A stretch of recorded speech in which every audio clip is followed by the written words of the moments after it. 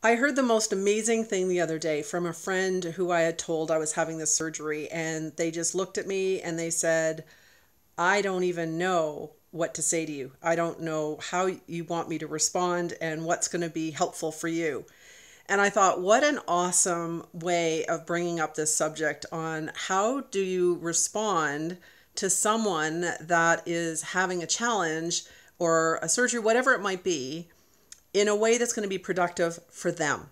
How do you help them upregulate? How do you help them move in the direction of where they need to go? And rather than focus in the drama of the trauma or the event, which I don't think really helps anybody, it certainly doesn't help me or people like me, because it keeps us in the hormones of stress. It keeps us in our past. It keeps us rehashing and creating neurological connections in a direction we really don't even want to go.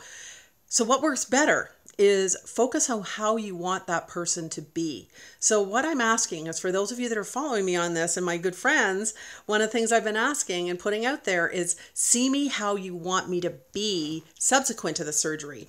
So see me as well, see me as whole, see me as fully engaged in life, see me laughing, see me being my silly self, see me having energy to do the things I love to do, and connecting and loving life and having people that love me and that I can love back. So all of that is going to help me to upregulate, meaning it's going to help me create those hormones that allow that body to have more energy and more coherence.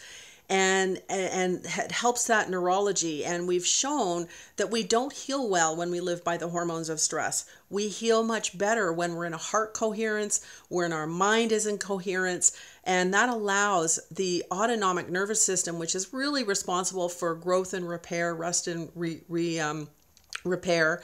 It allows it to do what it's designed to do. We get this monkey mind, this beta brain, this active mind that just doesn't shut off, to quiet down, and that lets the body be really, really present so it can do what it needs to do. So for people like me, what works really well is have the intention and see me in the now as being full, whole, well, connected, loving. And I bet that would be helpful for other people too. So not just for me, but for others as well. Thanks for joining.